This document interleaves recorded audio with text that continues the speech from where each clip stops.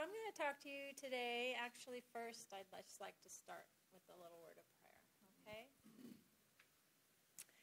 Father, thank you so much for another day of life and all the gifts and blessings that we're enjoying that you are giving to us. And we just ask that you will bless this presentation and that it will speak to those here and that you will give me the words and wisdom and knowing how to present this in a way that will be helpful. Thank you. Amen. All right. So the reason I kind of started with saying that we've farmed for 40 years is there's many ways to diversify a farm. Some of that is just processes over time that kind of lead to something else. But there's other areas that I'll be bringing through in this presentation in ways of diversifying. Just as an introduction here, Judy's the heavy lifter here. I kind of was just brought in to kind of help. She said, would you help me kind of talk about some of the stuff? So I'm kind of a secondary here, but I'm going to chip in on this a little bit. Yeah, in the farming practices, of course, I've been on this journey along with Brad, but I've been more management, business, inventory, predicting how much we're going to pack in a box in a day, all that kind of stuff, versus the actual growing. And then I'm just going to let you know that, he has a lot more in his head on all this because he's the one who's actually kind of, I've had my hands in the dirt with him too, a lot too, but he's the mind behind it all. So. Okay, so here's a long time ago. In the beginning, there's Brad when he's first starting his little farming venture. Right here, you can see, what do you call that you're using? That was actually a high-pressure water injector. We high pressure with CO2, and I was just transplanting vegetables in the field with a little water drill. It didn't work out very well, but that was its early stage of trying to transplant. And you can see it's very simply done. There's no plastic for weed control or, much of anything. It's just kind of work ground, and here they go, and they're sticking the plants in the field. Okay. So I'm kind of coming from the premise that I think if you're here, you're supposedly already growing something, but it doesn't really matter. But, decisions to kind of think about if you really are thinking about farming, or even if you are farming now and you're wanting to diversify, where do you want to start? Are you wanting to start with a product you want to grow? Or are you wanting to think, am I going to have a market for this product? Maybe people have questions about even at this point. Yeah, I'm open to questions because, I don't have that many slides. So where they are in their process of farming and diversifying. Are most of you here garden level or interested in diversifying any kind of farming, or you're interested in Oh, okay, well, good. We're glad you're here. Okay, well, there are things to consider, and are you going to have a market for what you're growing? Is there a need, a demand for what you're wanting to do? Because you want to be able to sell your product, or it's not going to be a good thing to grow it. So here's just a picture of Brad starting out. And this is kind of how he started his marketing. He kind of loaded his stuff in his truck, and he just went down the roads and stopped at markets and roadsides. And yeah, because one of the things, it may be in your case, I don't know if that's true or not, you want to grow stuff. And it's a neat thing. And you like the produce, and you like the beauty, and you want to sell it too. So that's kind of where I started. I started before the market. I started with a dream and said, hey, I'm going to grow stuff. But then, of course, eventually you can't keep doing that without running out of money and energy. So I'd just sometimes take my pickup and I'd take an umbrella and some signs. I'd go roadside. I'd just park along someplace I knew people were driving by and try to sell stuff. That's one diversity, and then eventually it generates into other things. But that's just this. In this case, I was taking this to San Francisco. We were overloaded. This is a 3/4-ton truck. It had about 5,000 pounds on it. I drove it to San Francisco. We already had this sold, so I drove it in. I'm telling you more now than I probably need to, but we found that our local markets at that stage wouldn't pay very much for organic food. So the organic food movement was in the wholesale in the cities. They were willing to pay more money for an organic product. Our local guys, they wanted a cheap melon or whatever it was. We couldn't afford to grow organically and sell. So we could sell wholesale better than we could sell retail at our farm. That's how we got started doing the wholesale business.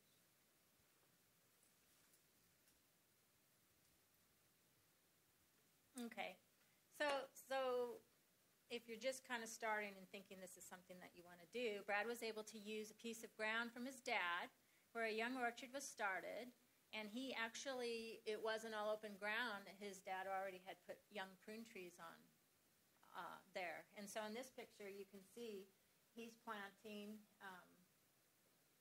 his produce in between the little prune trees that his dad started. So that's another way of diversifying is thinking of creative ways of where you can plant your product.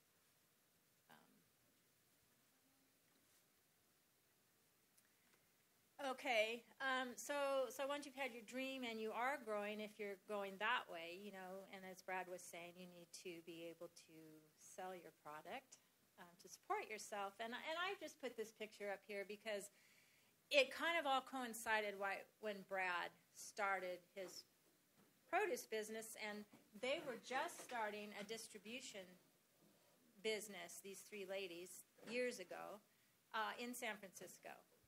And so he built a relationship with them. They actually got their own first truck, and they would drive around and pick up produce from farmers, and then they would take it back, buy it from you, and sell it to the markets in San Francisco. And so they, I think, occasionally would spend the night on our farm. One of them actually helped plant tomatoes one day. Anyway, and as I go through some of these slides with that, here's now, they have a lot of trucks, and they've been very successful too, but we still have a bond with them, and like now we've just acquired another market in San Francisco, and we'd like them to do our trucking for us. Hey, we want to help you, we want to make a good price for you. So the more you can kind of get on a not a buddy best friend level or anything like that, but if you can have a rapport with some of your marketers, it immensely will help in your sales. And here's another. We invite our buyers to the farm. They don't all take us up on it, but sometimes they do. And actually, this was a group on the higher end of Whole Foods that came, and we took them on a farm tour, and we made them lunch with all of our produce at the time, and it just made I'm trying to think of the word I'm trying to think, where you're kind of gonna be a priority. They're gonna want to buy your product. They're gonna want to support you. So when we talk about diversifying, as I'm going through my slides, there's going to be different ways. But I'm going to start with this one. And once you've established your commodities and markets, you might want to think of adding something different. And reasons you might want to do that is it can increase profit on small farms. It reduces economic risk with weather or damage to a crop.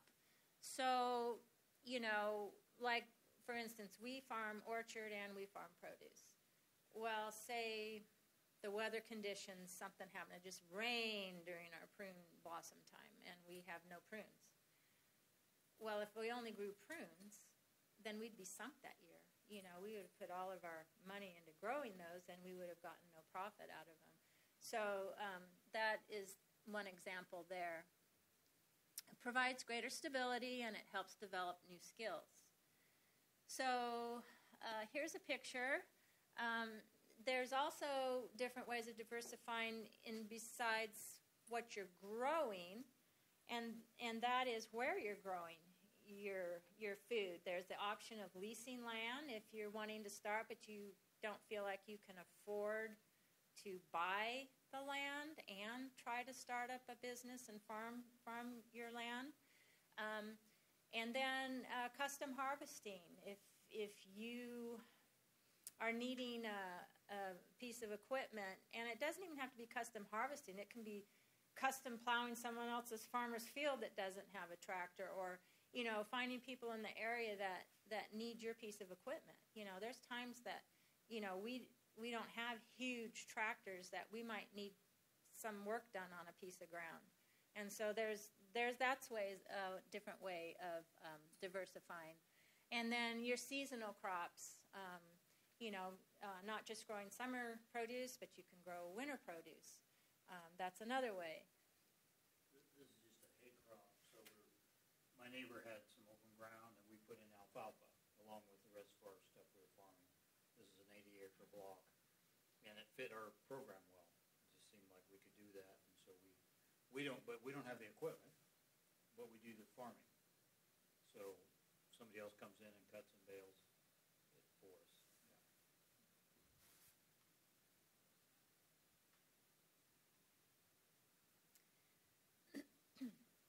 Okay, I put this eggs in the basket here to kind of tell you that diversification is a great way of really preventing some hardships and crop losses, and then there you are. So don't put all your eggs in one basket.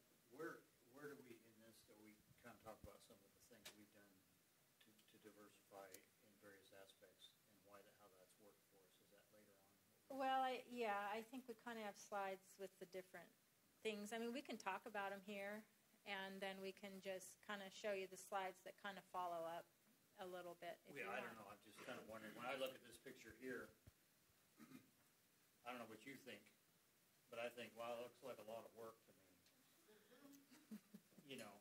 You think that here you got, I don't know, what's that, maybe vegetables and another windbreak and it is. So that's one of the things about diversifying, is it does take more thinking and more aspects to it versus a monocrop where you're just growing one crop. And so so there's good and bad to it, obviously. You got your diversification, and we've gone through all that as far as, well, prunes were bad. I've grown prunes all my life. So we've had cycles where we had to shake prunes on the ground and irrigate them under or disc them up. That's two different seasons, different years apart. We've had years where the industry said, California, we pushed out 17,000 acres of trees because the prune in our market wasn't supporting that much production. And so we were going through some bad slumps, and so we went into vegetable production. We'd already been in vegetables, but we went back into those, and so that provided diversification. And some of these other aspects, and like Judy mentioned, custom harvesting. When we first got into prunes, we didn't have machines. We handpicked. I grew up picking a last orchard we picked was in 1967, handpick, and then since then we've been machine harvesting. And then we bought a machine. It cost like $80,000 to buy our first harvester, besides the first homemade ones we had. So that was a commercial. So that was a pretty good chunk of money. And so then we got into harvesting prunes for other growers to pay for that, and it kind of caught a life of its own after that. We were doing that business plus our farming business. So anyway, that's just as far as that diversification side. We can talk about more of those things too, but.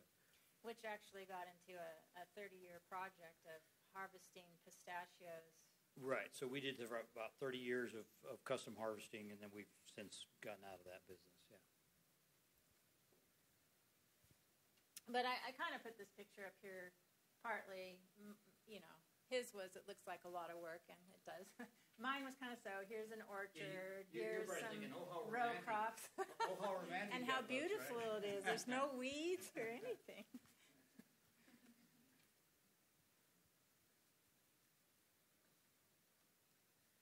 Okay, so crop diversity can be seasonal, which I kind of touched on. You can grow winter crops and summer crops, like your lettuce and kale and spinach in the winter, and you can grow your summer products of tomatoes, melons, and summer squash. Let's talk about that.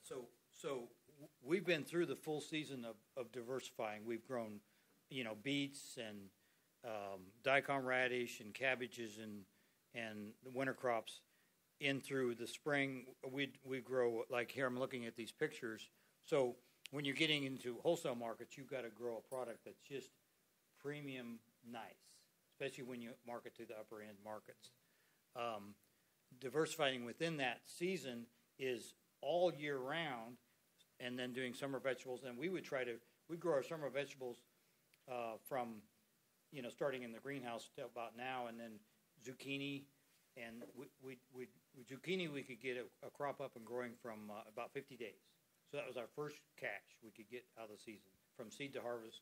And then we pick, after that 50 days, we start picking maybe 4 to 6 weeks. And then we move into our summer vegetables like your cucumbers and your tomato. Of course, here you see the other squash too. But and then eggplant, watermelon, all that stuff. And then we would try to get it out of that by the time we start prune harvest. Because that would be by August 15th, we'd want to be out of our vegetables and be done with those. And then we're into prunes, and then peaches, and then either pistachios or walnuts. And then you've got your winter crops. So eventually we said, hey, we don't want to you're running all year round. And so the winter crops, we said, we're done with those. We're not going to do turnips and radish and all that stuff. And so then we just did vegetables. And now at some various reasons we could get into if you wanted to, we're moving more toward orchard crops and less out into the vegetable business. But something else I got to mention about that was, anyway, just that all year round diversification sometimes can be a little bit wearing, but it also can provide you a lot of balance of income in terms of one crop or not.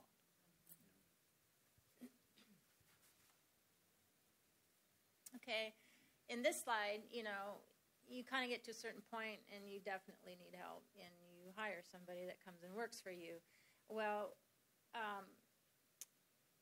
if you have a little bit more diversification, like you can spread, like the seasonal, like we were talking about, then you can evenly spread out your income, not just your income, but also work for your employees so they're not. Right. So you could keep year-round people helping you all year round, rather than just a short window. Because when we're doing peach harvest, even when we got out of the vegetables more, that was a tougher deal because you'd have to find about 30, 40 people to come and help you in about a 10-day window. And so by having your labor spread out over a longer part of the season, you had people who could help you all year round. That was kind of a good thing. Yeah, for both sides. And then you get people like Bob. That guy was one of the best employees we ever had. He could have almost just walked in my shoes and said, hey, Bob, just go do it. And I love that because he would come to work. And so I'm just, in terms of diversifying, labor's an amazing thing too. He would leave work and say, I'll come back and play tomorrow. And he meant it. And he lived an hour and a half away. Yeah.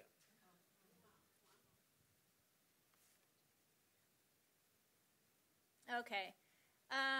Another reason that I wanted to mention on diversification is it's not only for your marketing or your income, but you have to deal with the environment we live in, weather, and because this last year, obviously we've had a ton of rain now, but we were definitely in a drought, and our dams and lakes were like lower than they've ever been, since they were made.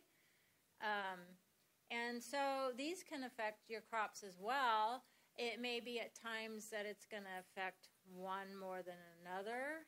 Like in our case with the drought, there may be certain products that you have that are not, like our veggies, we had our well, we could still water. It was a big challenge to try and water our orchards.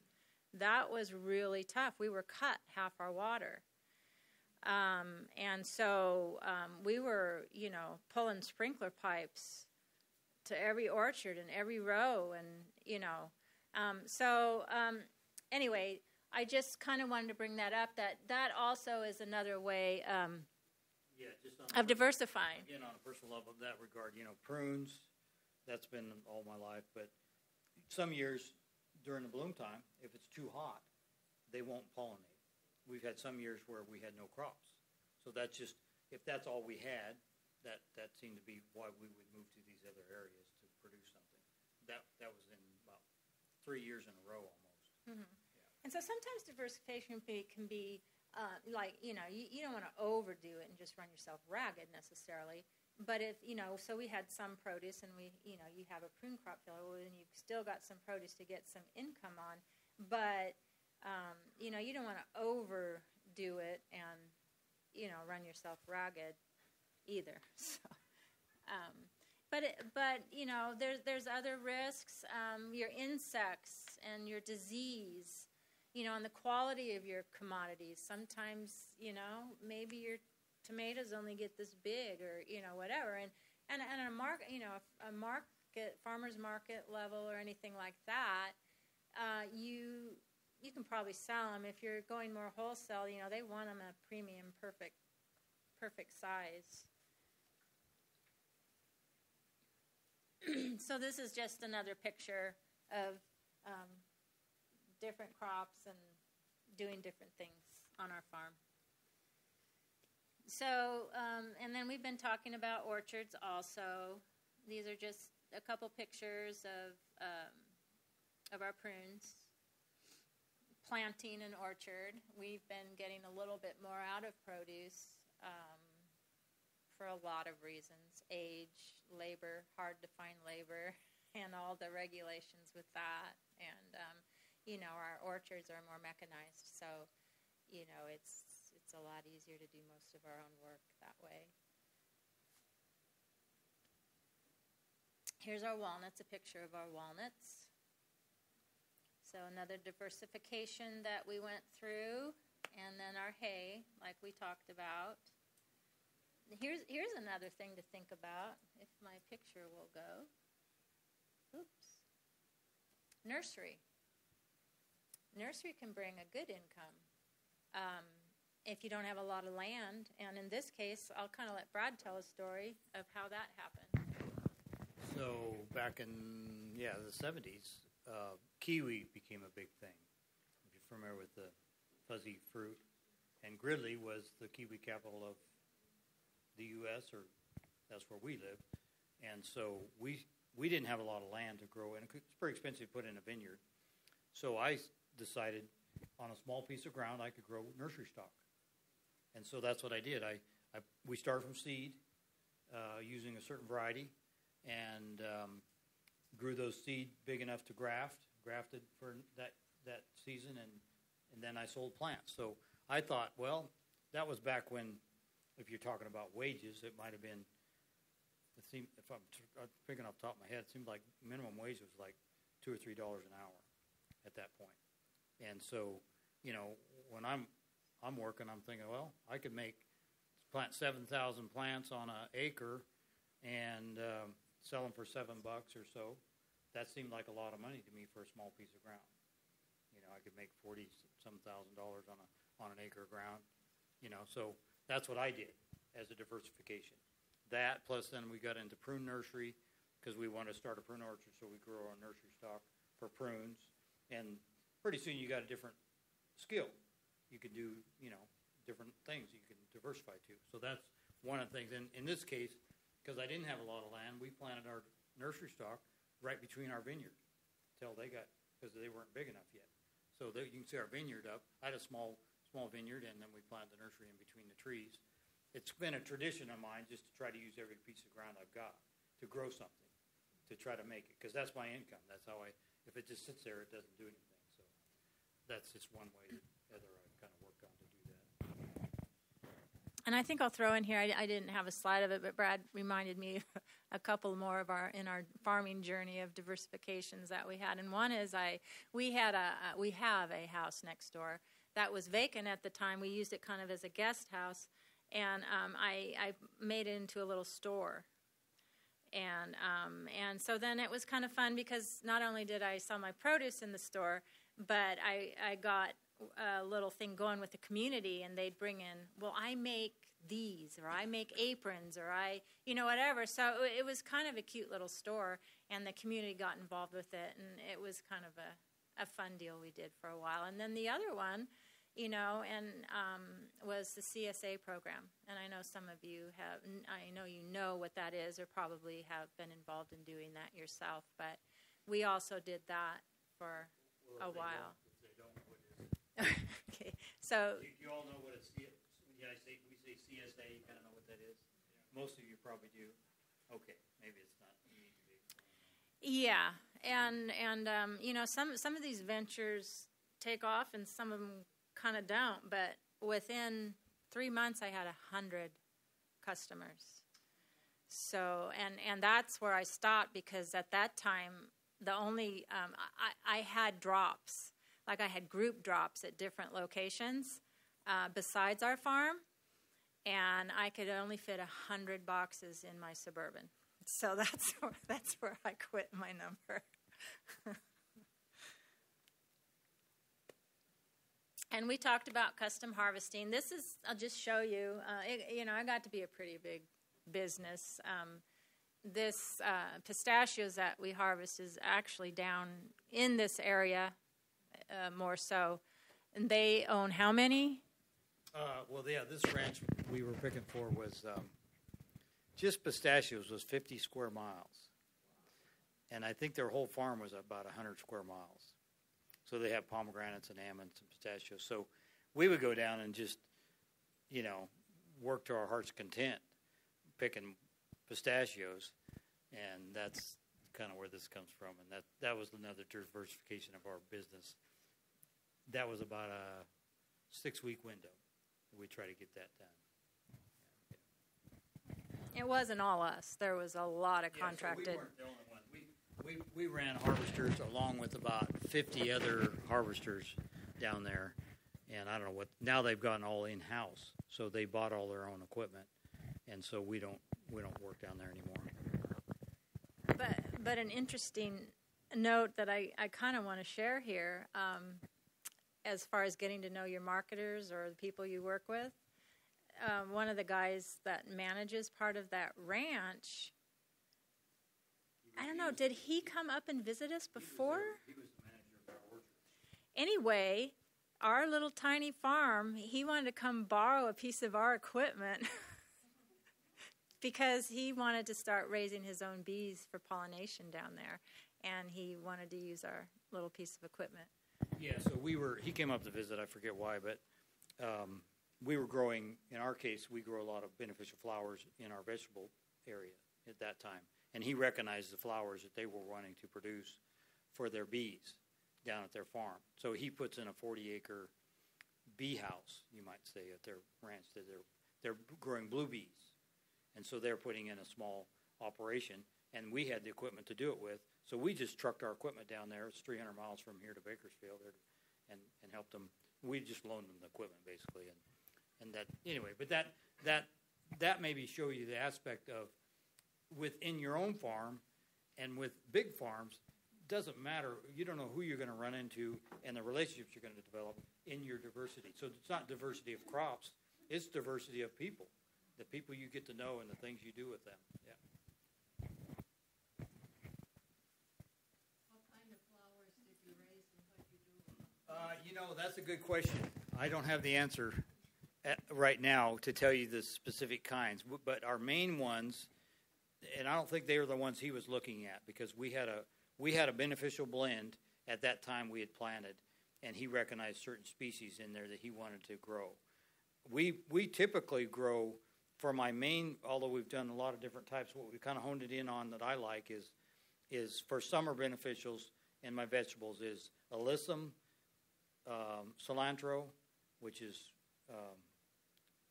what's the other name? Coriander. And dill provide me the best, kind of a level of flowers and beneficial attraction for insects. Those are the three that I kind of concentrate on now. Used to be we'd grow just myriads of types of flowers. They look beautiful out there, but we kind of narrowed it down. These are the ones that we kind of that were actually benefiting us the most, besides the beauty. So how did you market these flowers? We didn't. They were just to provide benefit to the farm. Yeah, just bees and insects. We weren't selling the flowers. Yeah.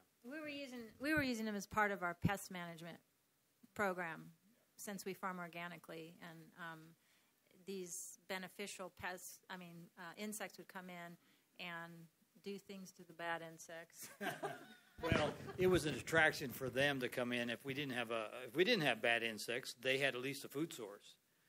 They could come in and they could be there too. But some of these aspects that we do, you think, well, like a gentleman here, the last class we had, do you see the benefit? Do you know that it's working? Well, not always, but in some cases, yes.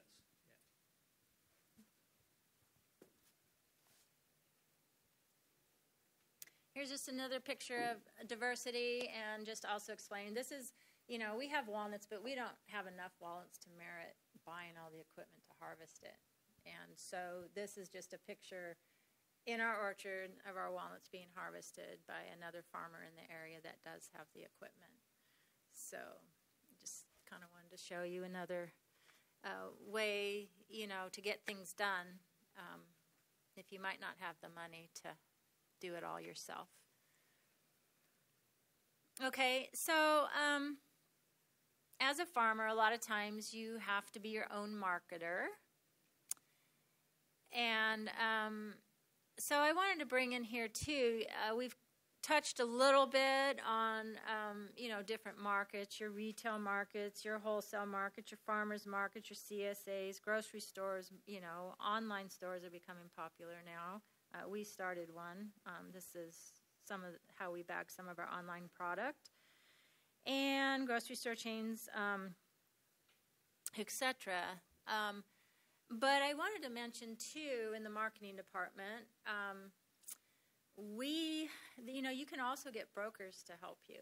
You don't have to try and, if you're just not moving something, and there are brokers out there, they do take a little bit of your income from that. They want a little bit of your sale income. But that is a way also of diversifying and maybe growing your business. And I'd just like to kind of mention, it kind of fell in our hands, but when we were getting back into the produce business, we actually had someone come to us and offer to broker our stuff. And he actually lived on our farm for a summer, and he knew our whole process. And so then he moved to an office in the Bay Area, but he was an excellent seller of our produce. He sold tons of our produce, which enabled us to grow our business.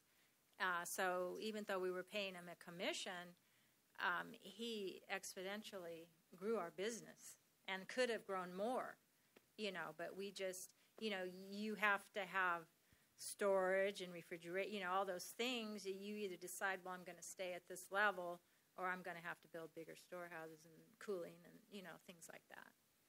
So, okay. Is there anything else we were? Well, that last slide for me kind of makes me think of diversity of marketing. And I don't know what each of you are into, but that becomes a big part of what you're going to do if you're going to make money is your marketing. And those aspects of diversification could be, in our case, it's wholesale and retail, like she did the stores, or your CSA, or we have developed some relationships with people who buy for their fruit stands. So they'll come by, and then, so we're trying to market all levels of our stuff, the perfect stuff, and usually that leaves you with second grade stuff too, and so we get into, well, where are you going to sell that? How do you deal with that? So all those, or you're going to process it. So that's just part of the marketing of, you diversify. Well, I'm not sure where everybody is in their diversification in this class, what they're trying to achieve. But the marketing side seems to me always comes into play unless you're just going to grow a lot, unless you just want to grow a lot of stuff in your garden to eat, and to learn how to do that is another aspect, which I do. If I was just doing my own life, I'd just say that's where I want to be. I'm just going to grow my own garden. Everybody else go there and do their own thing, everybody else let the world go by, See, that's where I am. And it is amazing. And so I'm thinking, but we still have to, in some ways, well, in California, how about you guys? Do you guys pay taxes anywhere else? I mean, it's like if we own our own land and not have to pay taxes, that would be a neat deal. I don't know why we voted that in ever, because you can't ever own your own land. So anytime if I just have my own garden, I'd still have to have cash flow of some kind. And so that's part of anyway, maybe I'm getting off our subject, but that's kind of the reality of it is diversifying creates a huge aspect of work, at the same time income in various aspects. And in our case, we've been through this for years, and now we're going back to orchard. We've kind of been through, I started out with vegetables to orchard to vegetables, and now we're kind of moving back into orchard again as our main crops we're growing. But my love would be the diversification of the garden. So I have a couple greenhouses. I grow my own food in the winter, and I grow summer produce to sell and to eat. And then we market. Now we make most of our, hopefully most of our income off our orchards. But we're diversifying into, my wife and daughter have done an online store. That's because our wholesale side, we've gone from, we're small growers. Big. It's getting big. It's getting bigger, and the little are getting littler, and we're kind of in that edge of kind of thinking, where do we fit? And so until we develop more personal relationship with individual people, the big customers are saying, because we went from regional buyers, we could go see them. We could go to their face and say, and we do that now on our small markets here. We got some small local stores. How many stores are there? We went maybe 20 stores. We just went to their back door of the manager's office, introduced ourselves, took some produce here, and so he's buying produce from us. And so we but that's face to face. We'd go to the big buyers same way. Now they went to national buying, and so that's in Texas, and it's kind of like, who are you? And now Amazon owns them now, so we're not really in the business there anymore. So the direct sales. And that kind of diversification. So the marketing diversification and the growing diversification is all part of the picture. Mm-hmm. And I think in farming, that's a pretty important word. I think sometimes you just have to figure out, well, what else am I going to do that's going to put food on my table? But I mean, saying that, it's funny, you're a farmer growing food, but being able to support yourself, thinking of things. So does anybody have any questions? Yeah. What all do you guys grow now? Just so I can get We grow prunes, walnuts, and then we grow... You talking for market? in general. Here. Yeah, so we're growing walnuts and prunes as our main product, but we also grow fresh market tomato, and that's for income. But we're growing, in terms of our own personal growing, we have people that want food, that we grow for. So another diversification that might be in this, we grow food for trade. So we have some, people we do business with, and we trade services for food. So we'll take produce to the office, and they'll, like chiropractor. My chiropractor trades me food. Various things like that, hairdresser, chiropractor. My hairdresser trades me food. So we're growing, right now we've got, carrots and beets and arugula and the sorrel, cabbage, broccoli, cauliflower, parsley, cilantro, potatoes. We grow 2 crops of potatoes every year, fall and the winter. A spring and a fall crop. We pineapple. Yeah, just for fun, we grow pineapple and a little bit of guava. But those, and our summertime we got onions and winter squash and zucchini and. We grow popcorn too. Yep. You guys are super diversified. So popcorn is one of our fun things. We grow, but that's all hand labor. Yeah. So it's tough, and sweet corn. So my question is, I mean, 'cause it seems like you guys have wide diversity of things that you're doing, and so, because I've very much focused in my farming career on single things. We're going to grow tomatoes, boom, Right. and you're at scale enough that you can deal with some of the big players and get into Whole Foods and some of these things. But my question is, when you're considering something new, what is the thought process that you're like, oh yeah, that could actually work? Or are you guys sort of like just trying a bunch of stuff and seeing what sticks? So that's the question. Yeah, and I was All of that.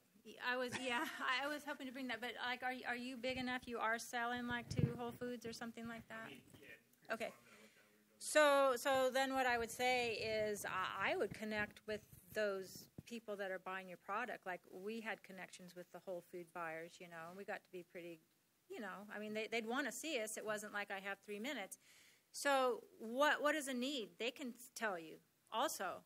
They can tell you, hey, we're short on this, or we could, if you want to grow this. Yeah, So one time our buyer asked us to grow bitter melon. Hey, could you grow some bitter melon? Heck, maybe. And so we did. That's a Asian. They're trying to expand their Asian market. So that who wants to buy it would be one place I would start. And the other one is, which maybe on the other side of it, is what do you like to grow? So that's the backside. Oh, I like to grow this. I'm going to find a market for it, or I'm going to find the market, so I'll grow it. So could be either way.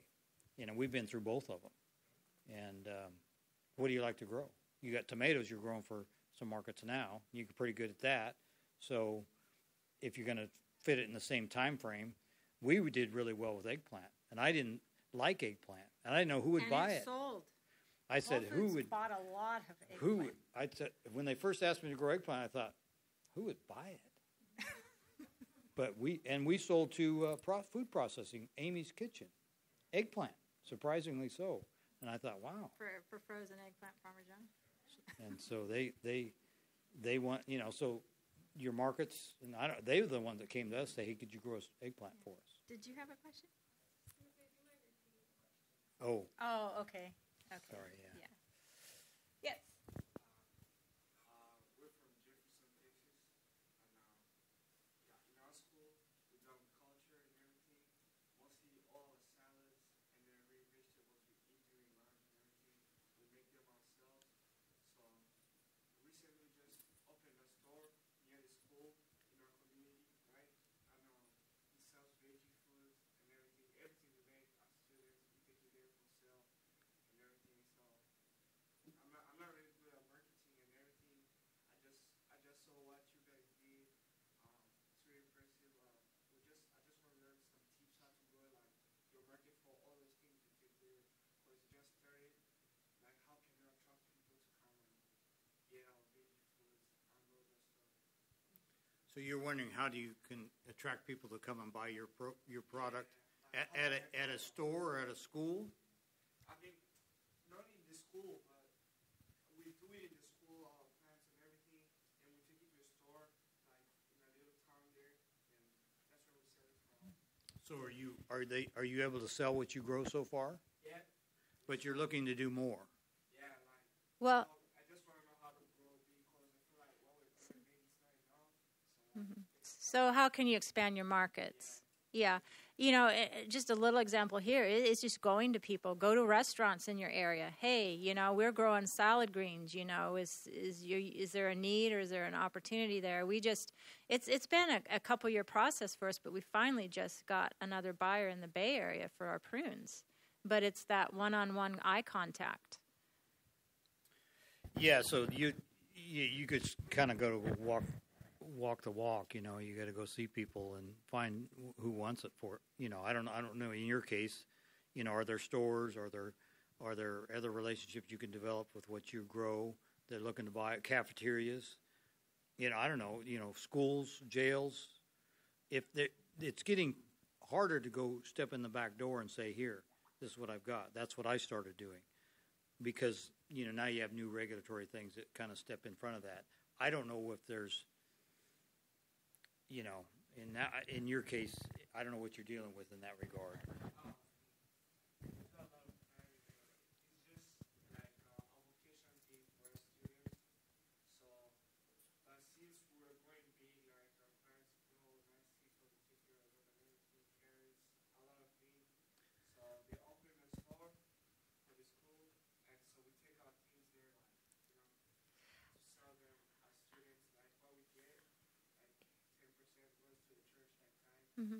I don't know if they ever have any farmers markets in your place, but that's always a good place to get to know people and for them to get to know what you have. And then it can expand from that, too. Yeah, we've been the farmers Or market. offer CSAs with people, parents of the schools or faculty or...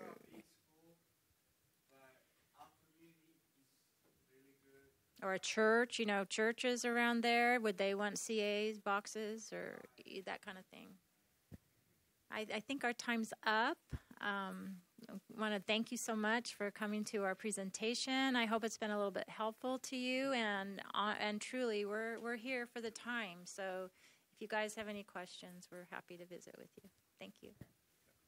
How do you say almond? Ammon. Yeah, there's a truth to that. But I'm sure most people already know. There's a reason for it. Both are correct, but it just depends on where they are on the tree.